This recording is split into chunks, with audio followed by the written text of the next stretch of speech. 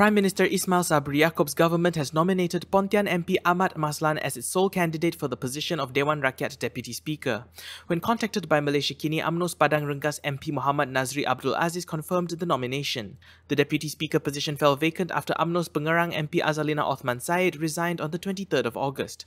Azalina said she hoped her resignation could spur a reset of the upcoming Dewan Rakyat sitting. She had also proposed that an opposition candidate be given the post, but this proposal had been rejected by Nazri.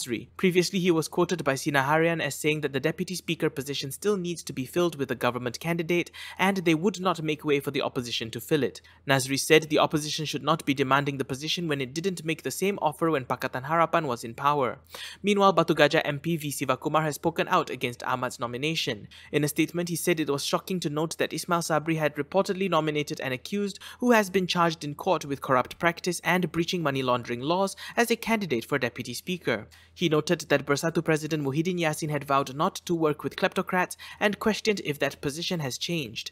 Ahmad, who is also UMNO's Secretary General, is presently standing trial for money laundering and providing a false statement to the Malaysian Anti-Corruption Commission over 2 million ringgit he received from then Prime Minister Najib Abdul Razak in 2013.